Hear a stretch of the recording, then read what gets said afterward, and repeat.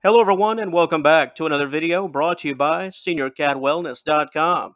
If you enjoyed today's presentation and find it informative, please feel free to subscribe to this channel, like the video, and share the content. Today's video subject: why do cats fake or phantom spray? Before we begin, let's first take a look at today's topic overview. Cats pretend to spray when they haven't been taught how by their mothers or other cats when kittens. If a mother doesn't teach her kittens how to spray with urine, they'll phantom spray. This behavior is commonly observed in neutered and non-neutered males and females. Fake spraying or phantom spraying involves the posture and association of spraying, yet nothing happens. While actual spraying is obviously a very common feline behavior, fake spraying can be quite a mystery, especially if an owner has never seen it before in either the cat in question or felines that were previously in the home. Most felines that partake in phantom spraying like to do a little dance, sort of like Leatherface at the end of the first Texas Chainsaw Massacre film. Any horror fans in the house? Let me hear you. If so, you know exactly what I'm talking about. Cats will do a little dance, lift their back legs up and down just for a few seconds while shaking their tail at a very rapid clip. In truth, it's quite a humorous visual. And to know that nothing is actually coming out can make things even funnier. It's also a bit interesting and downright confusing at times. While spraying is commonly used to mark and claim territory and serves an obvious purpose, fake spraying can be rather perplexing. Now that we've talked about the actual posture, what's it all about in that little jig that cats do when a phantom spray occurs? What's exactly the point here?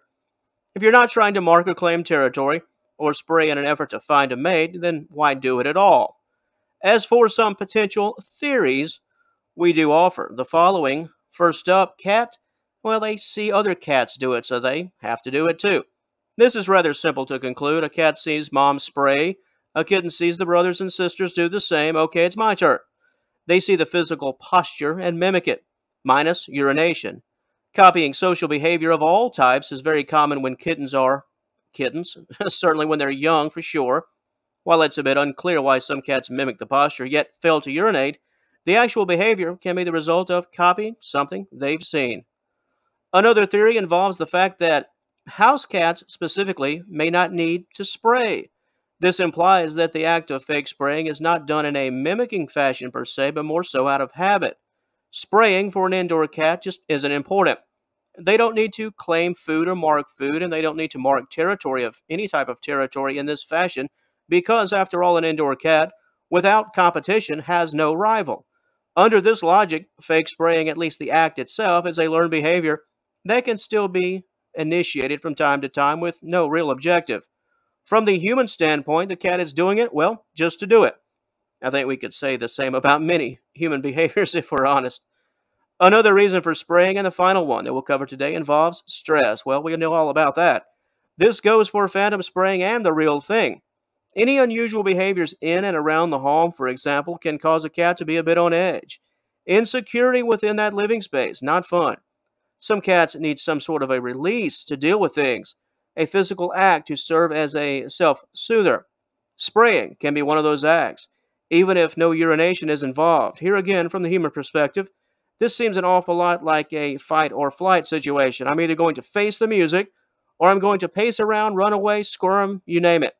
The posture of phantom spraying could simply be done as an act to relieve internal tension due to an unsettling environment. Now let's briefly turn our attention to the neutered male. While it's common for unneutered males to spray and actually produce urine in the process as a means to mark territory and find a mate, phantom spraying can be equally as common in neutered males. If a male feline never learned to produce waste while spraying, they'll often choose, somewhat by default, to phantom spray after being fixed. It's also just as common for neutered cats to fake spray for many of the same reasons we've already mentioned here today. While there's nothing to actually mark, they'll still go through those familiar motions. How about another human example? If you've worn glasses for years, even decades, and then make that switch to contacts, what will you do? Well, you know what you do. It's almost unavoidable and inevitable. You'll push that area right between your eyes to set your glasses in place. You know, the glasses you're not wearing. Heck, you might even look for your glasses and try to put them on because, where are my glasses? Well, this phantom spraying behavior is quite similar. What about female cats? Why do they pretend to spray and do that little dance? I guess I should ask my female cat this question. She is 6 years old and she's been fake spraying up a storm on a weekly basis for her entire life. It is believed that phantom spraying in females could be due to testosterone of all things. Yes, female felines have some. The excess of testosterone in females can potentially lead to behaviors that are associated with males. Fake spraying is one. Another reason involves learned behavior. Just like we mentioned earlier, mimicking everything they see as kittens. If they saw it from an early age, the posture can continue forever. And let's not ignore territory. If your female cat likes to phantom spray only in certain areas, which my cat does, this could be a symbolic posture. I'm not really urinating, but this bookshelf is mine, so watch me do my little dance. While it's extremely rare for cats to spray on people, pretend or otherwise, some cats will engage in this behavior for the following reason. You are a vertical surface. Yes, you are.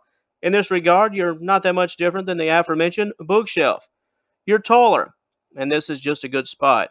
I'm marking you and I'm claiming you, fake spray and all. Because cats are known to mark trees, lamp posts, and walls, your leg, well, it's just really no different. And finally, the last section that we'll cover today, pressing on with these rarities. Some cats will spray when fighting each other. Yes, they will. The purpose here involves a display of ultimate dominance, like I guess we're talking like UFC cat style or something. I guess it would be our version of an old school spit in the face on the schoolyard, perhaps. While this behavior is highly atypical, a cat that is stressed and looking to gain power could resort to spraying as a weapon of control and ownership, the ultimate form in dominance. If you would like more information concerning today's subject matter, please click the initial link in the description box below and join us at SeniorCatWellness.com. And once again, feel free to like and share this video and subscribe to the channel if this type of content is of interest to you. Thanks for watching, and we'll talk to you later.